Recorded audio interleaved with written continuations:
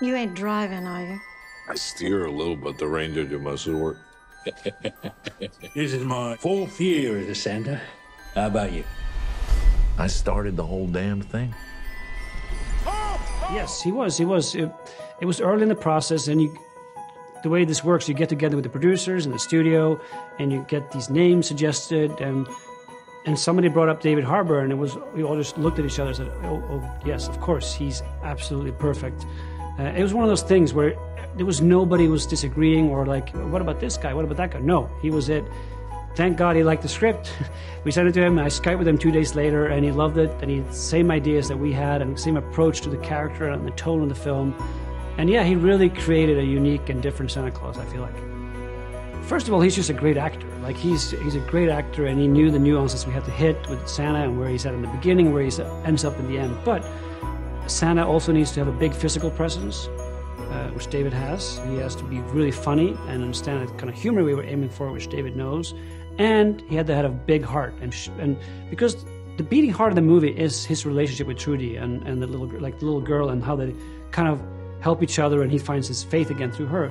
And David knew all those things, and he knew how important that was, and that was the first thing he mentioned to me, how important that is.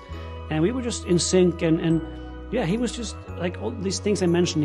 He just has a great combination of all these things that made him perfect for it. We started out with, at the beginning of the movie, like, I guess the big question of the movie for me, starting to play this character, and I know it sounds a little silly to go this deep into it, but is like, who is this guy? Like, we all believe in this guy, and we all talk, or our kids do, we lie to them and tell them he exists, but like, who is this guy? It's some guy in a red suit who comes into your house. He's known as Saint Nick, he's known as Santa Claus, but like, who is he? And so I think what we started with was this, almost the 20s or 30s, the Coca-Cola company created Santa Claus, who was like a guy with glasses and a white beard and a jolly belly and a ho-ho-ho laugh, and drank Coca-Cola and delivered presents to kids.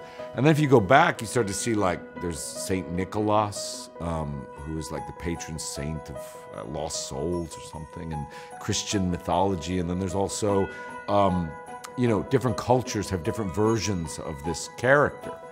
And so we wanted to explore, like, who this guy was, who he might have been. So we start off with him as this saccharine version of himself that has sort of, you know, he's got the nice curly beard and the little glasses, and he sort of hates what he's become.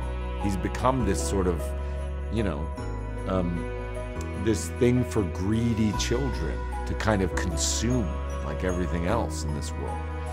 And as he starts to investigate his life, his own unhappiness leads him back to what he was before and his sort of mythological origins. And this little girl sort of is in trouble and says to him, we don't need a big fat jolly guy who's gonna give us sweets and presents this year.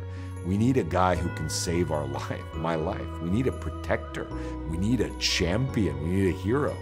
And so I think that enlivens him, and this cynicism sort of melts away, and we start to see that, oh, this guy had a purpose that was different than just delivering, you know, nice sweets to little boys and girls. That he believed in naughty and nice as bigger ideas. And I think he wants to get back to that. And that's what gives him sort of renewed life. And so that whole arc was really fun, to have this dark guy who was trapped in a version of himself that the world thought he was. To have that guy explode because some young people say, we want a champion, was really fun. Oh, I love Christmas, man. I mean, I know it's a bit of a commercial holiday, but at the same time, it's such a great excuse to be together with family, and for me to see my whole entire family at once, and for us to joke and reminisce and celebrate the things that we love, which is, you know, a lot of Latin culture. You know, we dance, we put our music on, cumbia, salsa, merengue. We have our great dishes, lechon, pernil, maduros, you know, all the things that we like in Caribbean culture. And, you know, I just love a chance for my kids to be with my extended family, and for them to see, you know, how beautiful we are as a family. It's Christmas!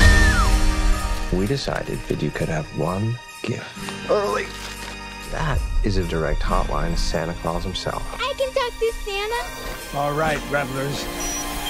Welcome to your worst Christmas ever. You have $300 million in your personal vault. That's what I want for Christmas. Santa, are you there? Daddy said you were very busy tonight. My name's Trudy Lightstone. Are you gonna help us, Santa? Yeah, Trudy. Santa? You're on my nice list. Santa Claus is coming to town. These bad men, they're all on my naughty list. Naughty. That's naughty! And what do you do to the naughty ones? I give him a lump of coal.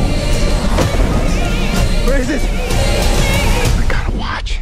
Well, I believe in you, Santa.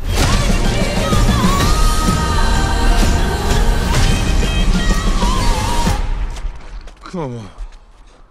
Which one of you did that? Prancer? So unprofessional.